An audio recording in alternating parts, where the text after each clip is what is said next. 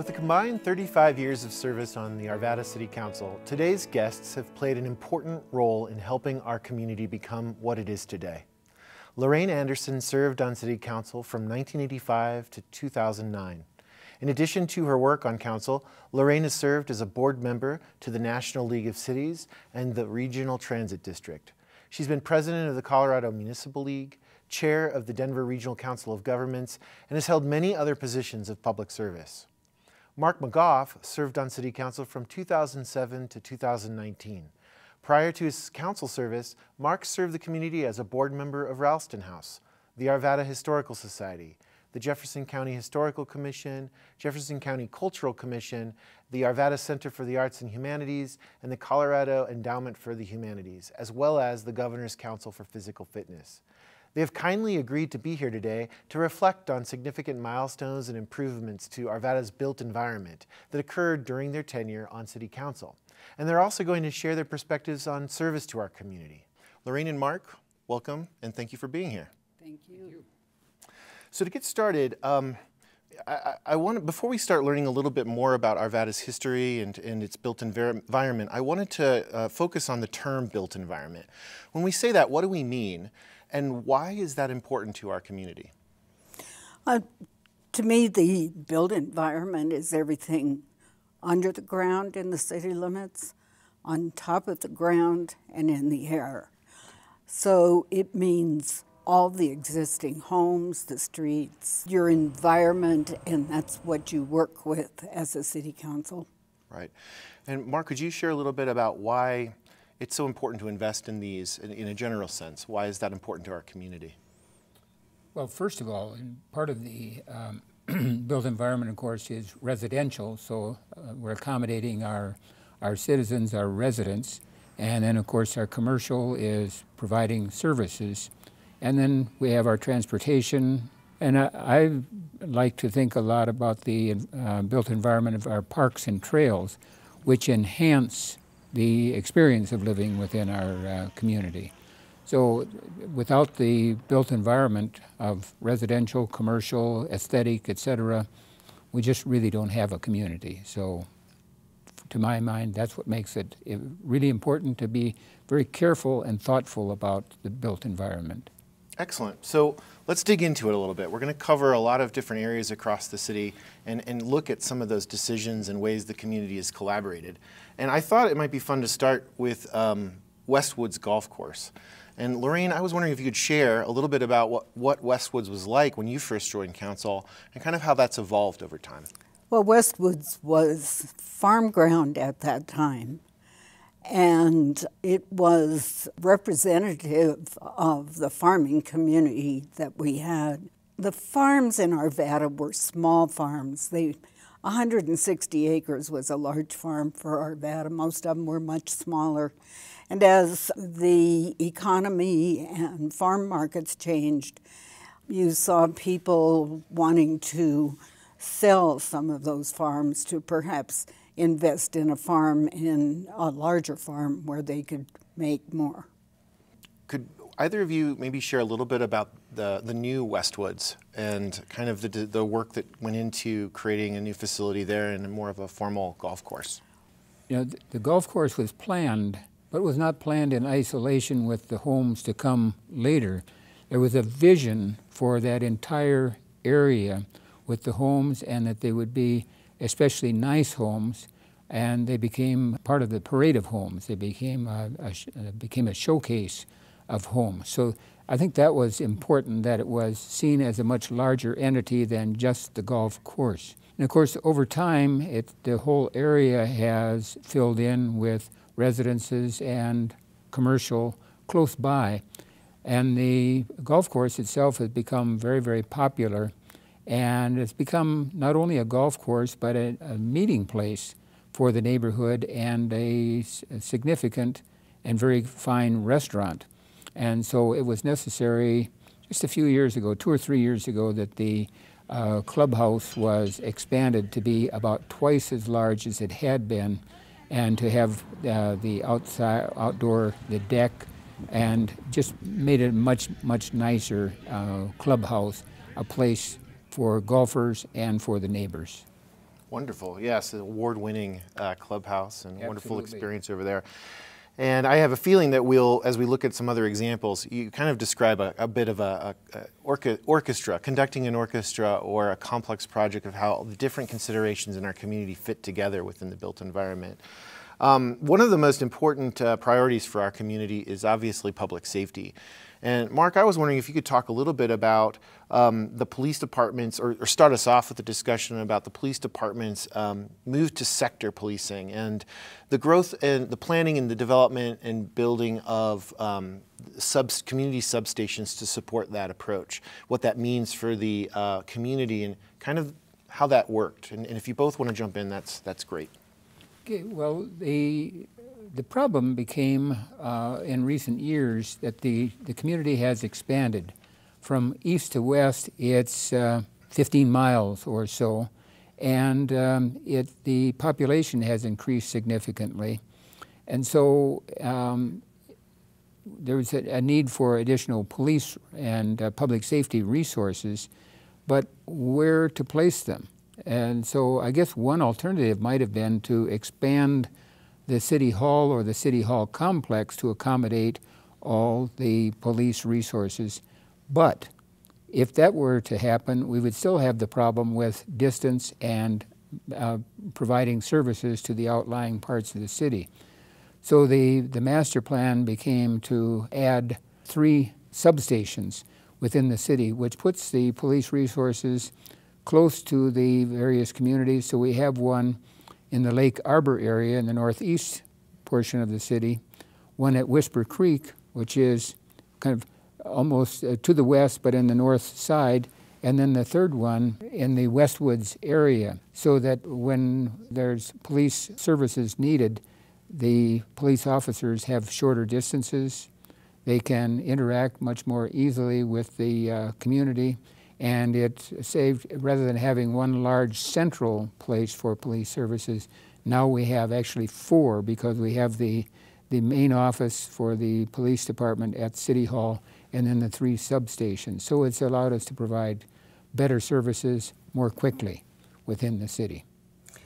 I'd like to add that it is probably an outgrowth of the Arvada Police Department's dedication to community policing and putting the police officers in the community so that they know the people that live there and are available to help solve community issues, which in the past, when neighborhoods start to change, older people move out, younger people move in, many times there are conflicts, and I can remember the police department working with things like that as a community policing agency. You know, as you know, the city is really focused on community engagement in an ever-increasing way, and we really look to the police department to help lead that, but also they led the movement years ago, just as you say, and it's a wonderful approach to our public safety. Mark, you mentioned earlier about the parks and trails and open space and some of the decisions that have been made to support those amenities in our community. In fact, I think you've mentioned before that our parks and trails are one of the reasons why you came to our community in the first place. So I was wondering if you could kick off a brief discussion of the importance of those and some of the decisions or examples of collaboration that's happened in the community to support our parks, trails, and open space. Well, I think the most important thing is to go back to the very early 70s when a ballot initiative was presented to the voters, and voters approved by ballot issue the funding of a comprehensive parks and trails system. So that's what was truly the beginning of having a system. Although we had a couple of parks before that, now we had the opportunity for a parks and trails system. And since then, we have developed parks in all of the new neighborhoods that have been created, and that's part of the development process, so part of what we require of the built environment when a new housing development goes in, that there be parks available. And we've had also, through a comprehensive plan for our parks, We've also established new parks in some of our older neighborhoods, and now we've connected a lot of them with the trails within the city. So when you really take a look at it, it's almost a 50-year project to develop the parks and trails system. And we have a program called Taking Lasting Care for our parks program, so that the parks are funded as they come online, and we know that we have dedicated funds for the maintenance of the parks, replacement of parks amenities as necessary. So there truly is has been a plan which started with the vote in the early 70s and continues to today and looks 10 years into the future for the maintenance of our system. We have been so fortunate in that we've had the opportunity to save some of our larger farms in Arvada and to use that for open space and trails. All of our ball fields are on former farm grounds, and it's been an interesting experience to work with people developing parks, and it has not always been easy. There was one park that people didn't want developed, or the neighbors didn't, and that was a difficult part. And I remember Shelley Cook chairing those meetings that were quite difficult and trying to keep the peace. One of the more interesting developments was two ponds and the two ponds issue. And quite frankly, it turned into just a great area for wildlife and for teaching kids. But one of the things that happened there that nobody really focuses on is that the whole two ponds issue was related to Colorado's open meetings law. And it was the first time that the open meetings law was used in the state of Colorado. So people forget that part of the story, but it's very important in that our citizens are should be notified of actions that City Council takes. And so I thought that was sort of a landmark in Arvada in making sure that City Council's meetings are held in public. Yes, and it also, I think, speaks, as we will see perhaps later on, that some of the things that we love most in our community took a lot of hard work and to have come about, and not always easy conversations to have. So thank you for sharing that. One of the things, obviously, that's very relevant right now is growth and development, and I wanted to take a moment to hear some of your thoughts on how the city has expanded out west. Some of our more recent growth in terms of housing has been to the west in places like Candelas and Leiden Rock and Leiden Ranch. I was wondering if you could talk about those projects and your perspectives on working together with the community and or wherever you want to take it, about some of the decisions that were made to grow into the west. Well, Candelas, for example, is one that Lorraine and I shared, because the first approval of that came of the outline development plan, we call, was in March of 2008 while we were serving together on the council. And what's important with these very large developments is that they have not grown in a haphazard way. There has been what I referred to as an outline development, kind of an overall look at what are we going to have here over a period of time. So what the developers, together with the very professional city staff, have developed a comprehensive look at those areas before it's brought to the City Council. And then with the discussions through the City Council, sometimes there's refinement, there are questions asked, and of course there's been meetings with neighborhoods before that. And so when we finally approve something, we pretty well know what it is that we're going to be having. And even as, for example, with Candelas, since it was first developed in its current iteration, the outline development plan was 2008, although many of the plans go back many years before that. But it still has needed to be tweaked and changed over the last dozen years as things have unfolded. They didn't unfold just the way we thought they might, and so there's been the opportunity to update, to change, to improve, and that has happened with these large developments, Whisper Creek, Leyden Ranch, Leyden Rock. That's what's very important when we think about built environment, to think through ahead of time, what is that built environment going to be?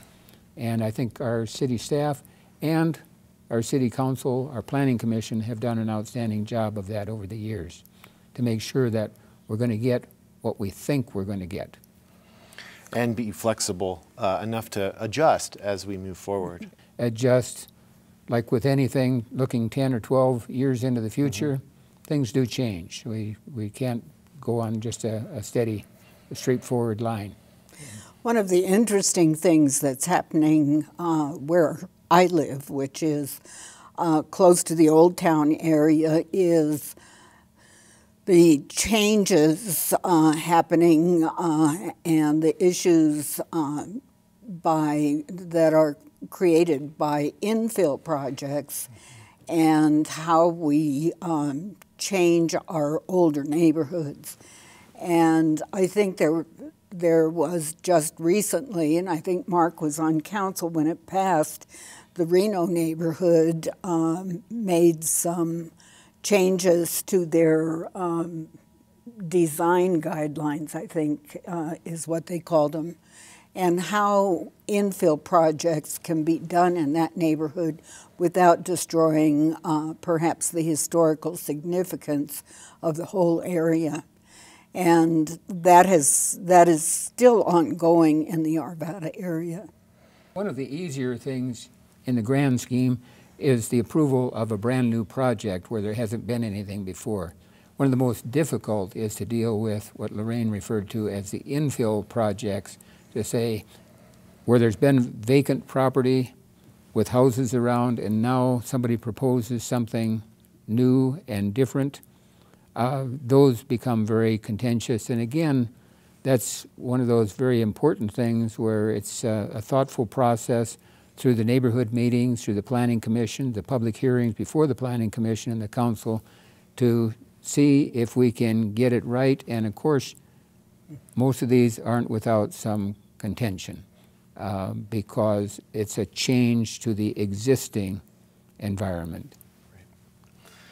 Well, I want to turn a little bit to the commercial side because we have people that live here and they need things and they need to have experiences in our community. And so I wanted to get your thoughts on how the built environment has changed over your time on City Council to support our local economy and provide people with services in our community. Just talk a little bit about commercial built environment in our city. That's a great opportunity to talk about how it was when I went on City Council.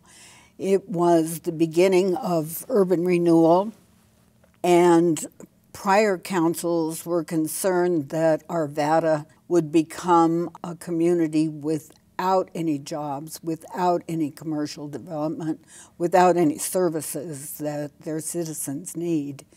And so they put into place the Urban Renewal Authority and also had a sales tax increase at that time with a penny dedicated to our infrastructure. So what has happened through the years is that I think we haven't had any huge shopping centers or anything, but I think the city councils through the years have done their best to bring commercial services, groceries, clothing, things people need, and to also provide areas for jobs and job growth. And for a small city, I think we've done a fair job in that. And it continues with, I think, the Candelas area, and still some renewal projects in southeast Arvada are certainly something that can be done. Mark, are there any projects that come to mind, collaborations with City Council and the community to redevelop areas to support new commercial activity that you want to speak about? Yeah, one of them that might be mentioned is that out in the Candelas area at 86th and Indiana on that northwest corner, where there's been a demand as the new homes have gone in there, demand for services, a request for services. The City Council has worked with businesses, not just the City Council, I really should say, city staff has worked with a variety of businesses to see what we can do to develop that area. One of the most significant was on the council a few years ago where we collaborated with King Soopers to build a very large store at that corner, which was the jump start of a commercial area there where now we have some restaurants, some professional offices, some repair services, etc. In that area. So that was a deliberate kind of choice, if you will, or a deliberate move to get them there. It was not just wait until they might come. It was, let's get this working together. So we worked with the developer and we worked with the corporations to make sure that we got a business that's there. That has happened too in the Whisper Creek neighborhood, the development in that same area of the city where there are smaller service businesses to provide services for that community.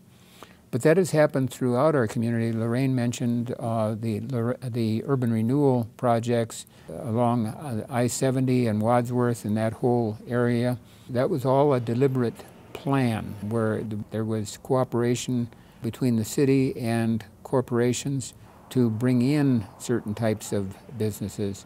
And Westwood's the same way. Basically all of these commercial areas have been developed, many with at the insistence of the neighbors wanting certain services, and others just having a master plan or having a plan for a given area. So.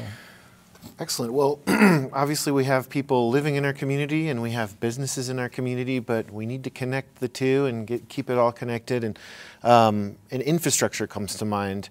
The importance of infrastructure is that bedrock that supports everything else. I was hoping you could each speak to some of the bigger infrastructure projects, transportation, water utilities, accomplishments over your tenure in City Council, and talk a little bit about the importance of infrastructure in our community.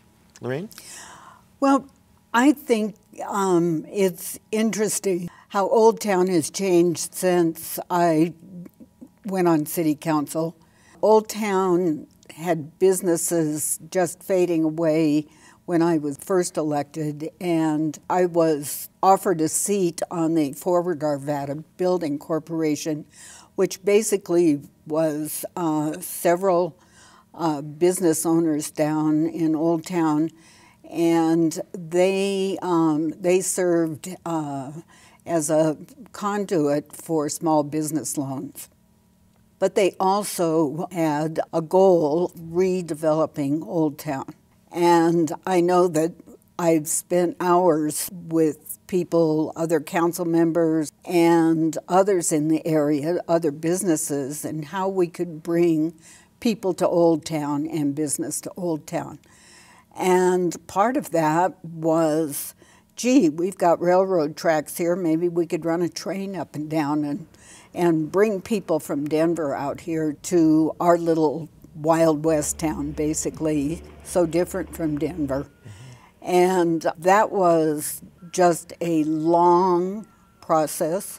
City Council was cooperative in changing zoning so we could get density down there, which actually put us in place in the whole United States to compete for a grant from the Federal Transit Administration to build the G line. So it was done with the federal grant, and that's been a huge project that made some real change to an old town that was dying when I started on City Council. I'd like to mention some things about our streets too. I mean, if you go back a few years, we had fairly good transportation north and south with Sheridan Boulevard, Wadsworth Boulevard, and Kipling, which went about halfway through the city. But at least there were, the north-south travel. But east-west was truly difficult. 72nd Avenue was built, 15 years or something ago when that was completed. 86th Parkway, which gets people from Wadsworth over to Highway 93 and of course connects with the highways beyond that. The Ralston Road has been improved greatly over the years, and there's still a project currently in place to widen areas of Ralston Road, which should provide easier transportation for folks. And then of course 72nd Avenue was a big project approved by the voters a couple of years ago, which will allow the widening of 72nd Avenue, where the portion that was built before was between Wadsworth and Kipling. Now it's going to be extended from Kipling to Sims with an underpass under a grade separation with the railroad at Oak Street and 72nd. And that's crucially important, not only for ease of transportation to get people through there when the train is going by, so they don't have to stop and wait for the train, but also for public safety services, for police and fire response not being hung up at that area also. So over time, in terms of getting people to our commercial, connecting residential and commercial, our roadways become truly important, and those east-west arterial streets now are we're getting close to getting those finished. Not there yet, but being thankful to the voters for approving those projects, we're getting close on those, and that's truly important, not only for today, but for the future of Arvada. It has never been easy to make changes in Arvada, and I think I was at every public meeting on 72nd, and so people in our town feel very strongly about their homes and what happens to their community, and so it's not easy to change the built environment. And fortunately, we have a 72nd that functions quite well, and we have Ralston Road that does. And I think just to mention a little bit about Ralston Road, because Ralston Road had houses on both sides, and how we could change that to make it handle the traffic that was wanting to go east to Sheridan was quite a process. And finally the folks said, if you separate us from the roadway, we'll like that. And so I always like to take fellow council members from other cities down Ralston Road to show what a nice neighborhood is really to the south of Ralston Road from when I first moved to Arvada. So those are good things, but it takes a long public process. Well, working with the public and city staff and city council, it strikes me that everyone has to work together to sort of predict the future and figure out how to be prepared for what's coming. And so I wanted to put you on the spot a little bit after reflecting on 35 years of work on city council. What do you see as some things that, in terms of the built environment, that we need to be prepared for in the coming years, in the future? Well, I believe we're going to always see change. And nobody likes change, but change will happen. Our growth rate is small. back, we all have had children. Some of them have stayed here. Some of them have moved to other cities. But we have to always plan ahead for who will come after us. Mark? As I look ahead, I think we're going to see larger buildings, residential buildings, for example. I think that's just what people are wanting these days. I think we'll see taller buildings in some parts of our cities.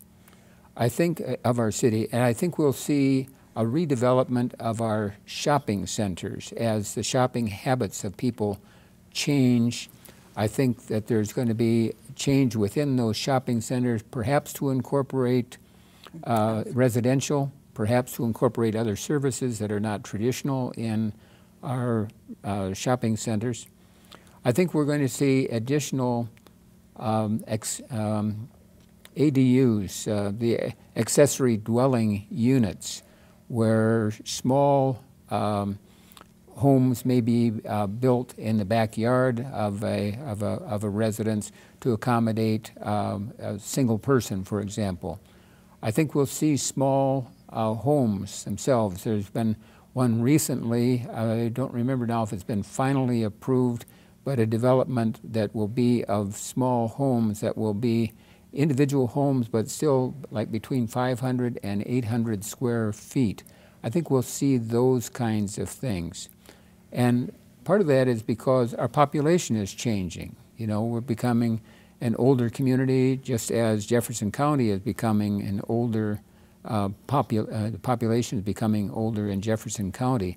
I think we'll make accommodations for them. So I see those kinds of specific changes coming over time, which will represent challenges for the public policy process and the approval process for things. But at least these will be requested. And I'll add one more that comes to mind.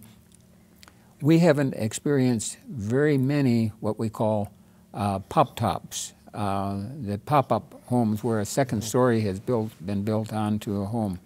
But I suspect we will be dealing with that challenge in years ahead, where we've got a lot of older homes which might accommodate different living arrangements if they were enlarged in that way.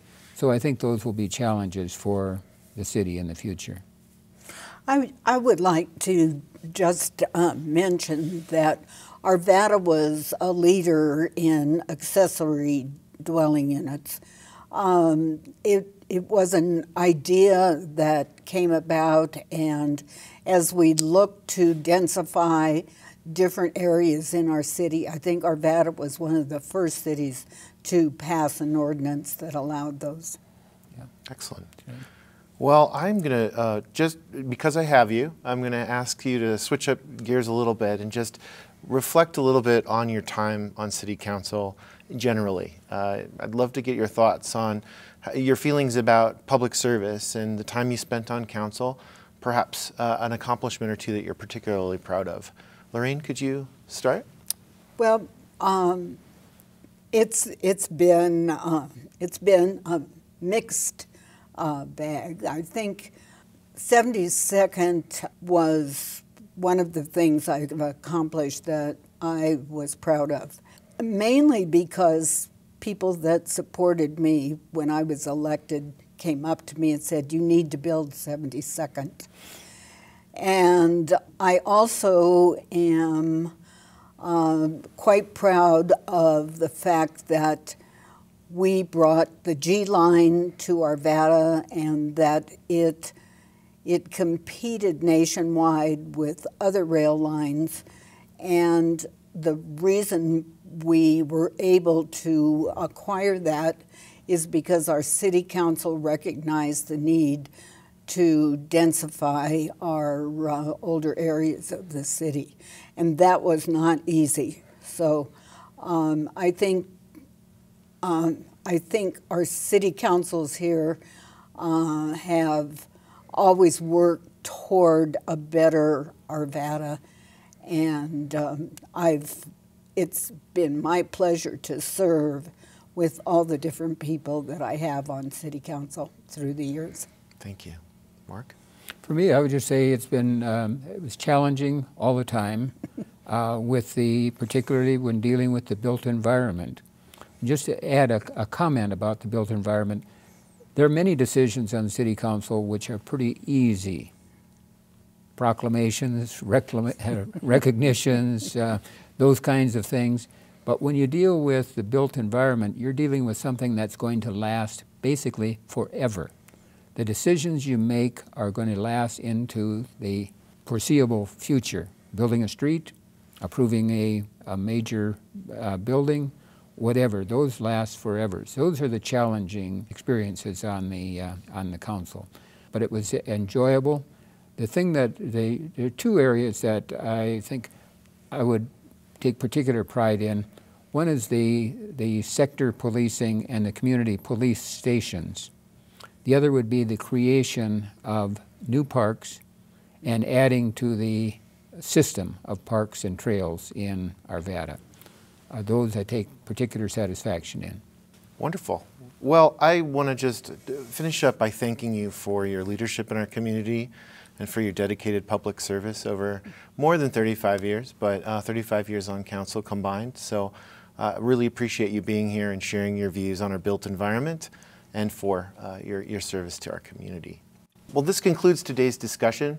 I'd like to again thank Lorraine Anderson and Mark McGoff for sharing their perspectives on important changes to our city over the past decades and for their dedicated public service to our community. To learn more about the City of Arvada's programs and projects and the latest opportunities to get involved, visit arvada.org, follow us on social media, and check out the latest engagement opportunities on Speak Up Arvada. And remember that you can watch live City Council meetings and other programming on Arvada's Channel 8 and recorded meetings and additional videos on the city's YouTube channel. Thanks for watching.